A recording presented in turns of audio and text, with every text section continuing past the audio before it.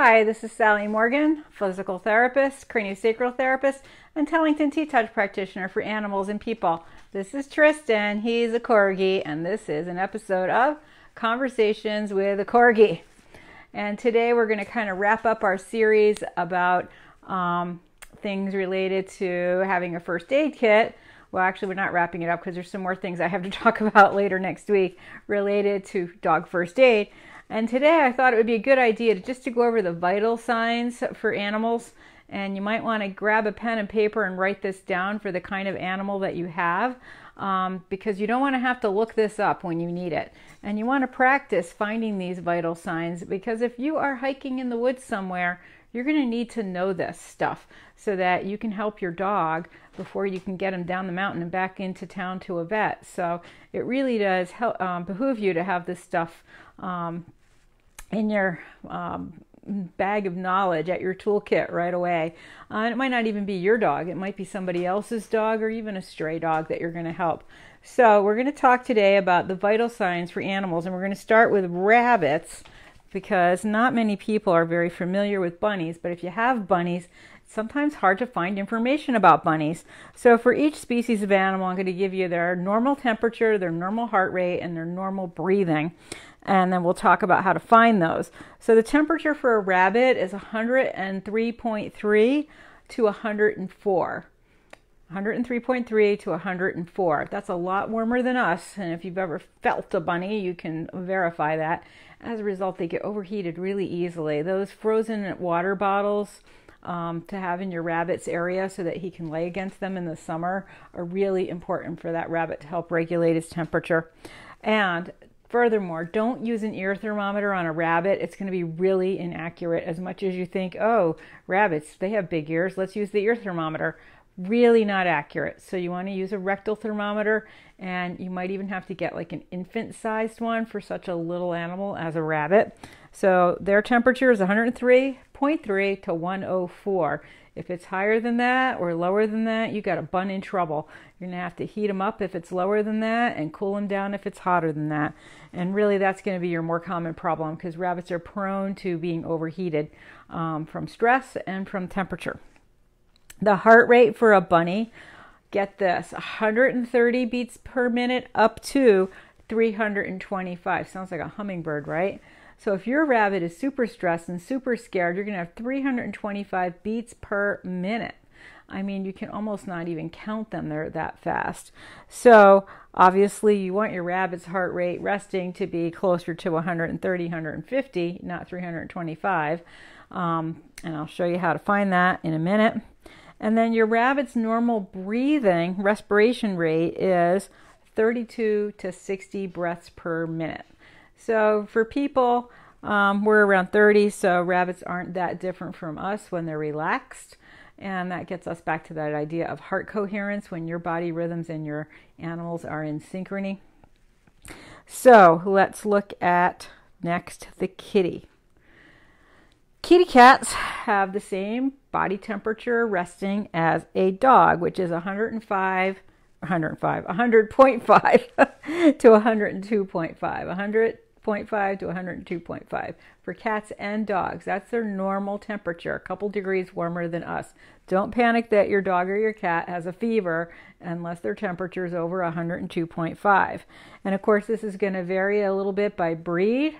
You know, a Chihuahua may have a higher temperature than a dog that's coming from a northern environment. A Harrier dog may be warmer than a dog with less hair, and vice versa. So it really does have some variation.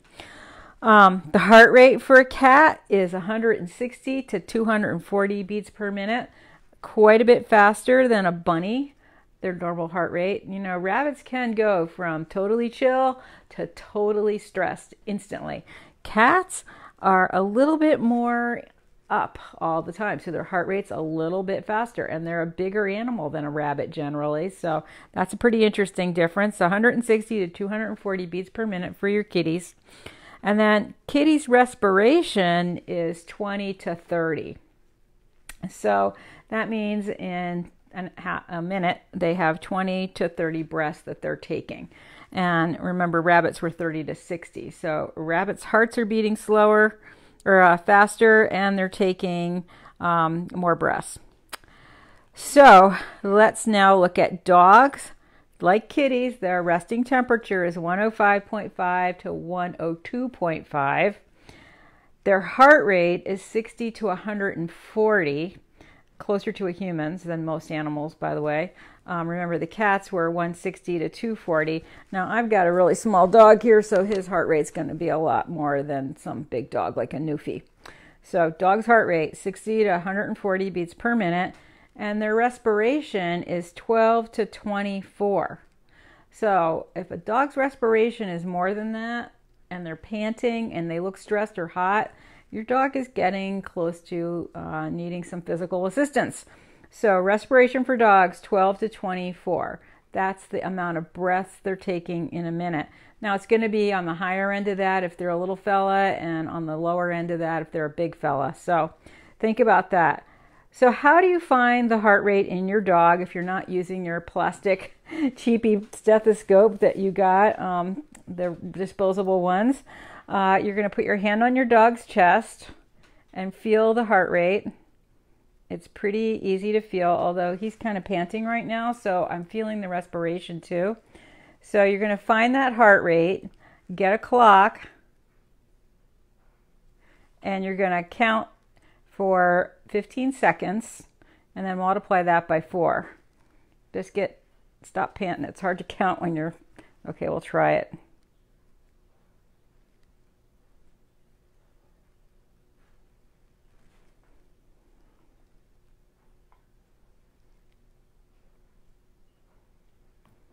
All right, so his heart rate is pretty low. It's about 50.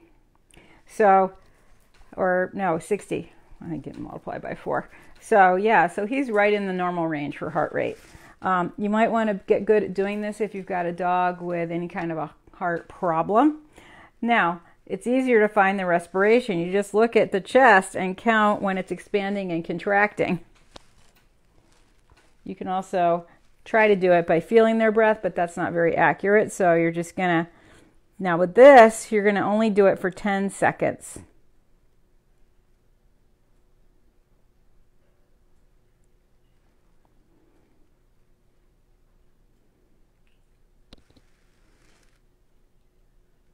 I can't do it while I'm sitting here holding him. I can't really see it.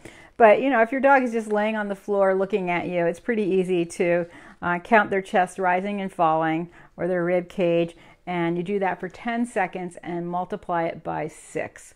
You can also do it for 15 seconds if you can't remember, but you remember your normal range for a heart rate for a dog is 60 to 140. Temperature, as we talked about previously, you need a rectal thermometer. As terrible as that may seem, depending on the size of your animal, make sure you've got some kind of lubricant and use a rectal thermometer, because that is the only way to get an accurate temperature. And remember, all these guys have a much hotter temperature than us. Dogs and kitties, 100.5 to 102.5. And bunnies, 103.3 to 104, which means those little bunnies out in my yard when it's being 95 degrees during the day and the humidity about 80%, those are hot bunnies. Luckily, there's a lot of shade here and the ground is super moist, so the buns are able to cool down. But I have noticed some abnormal bun behavior during the different times of the day as they're trying to seek a cool place. I'll see them scoot out from a place that's now getting too sunny and try to make their way to an area that's cooler and more shaded. So that's a look at some vital signs for your animals. You should make a little list like this, or put it on an index card and keep it in your animal first aid kit. I have it posted in my office where I see animals, because believe it or not, I've had animals in medical emergencies when I'm seeing them more than once, sadly. And I keep one, sometimes I tape it to the lid of the box so that I don't lose it in the medical equipment box that I have. And you might want to put it in different places like your car, and you might even want to put it on a tiny piece of paper with a few things like gauze and vet wrap that you might have with you when you're hiking with your dog or going to the beach, just so that you have an idea of what's normal. Animals get heat stroke, heat exhaustion. They get shocky. They can get exhausted from running. A dog like Tristan will go, go, go, go, go way past what his really physical tolerance can be. There are other dogs like my friend's Pug that you kind of have to wait for him to decide he wants to come along. Not much chance of him overdoing it. So anyway, hope that's helpful to you. And this week, my job as an educator is on Monday and Thursday. They moved Tuesday to Thursday. So we will be back with Conversations with a Corgi on Tuesday morning this week. Everybody have a great week. And also, I just want to announce again that I'm doing a T-Touch class for companion animals next Saturday, 9 to 12. That's going to affect the time I do this for sure.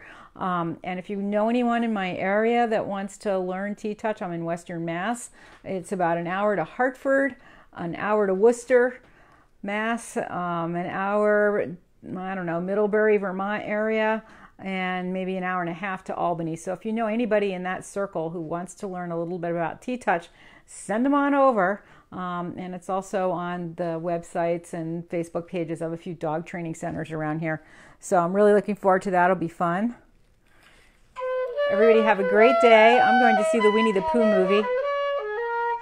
I like Winnie the Pooh. Tristan can't go, but he likes Winnie the Pooh as well.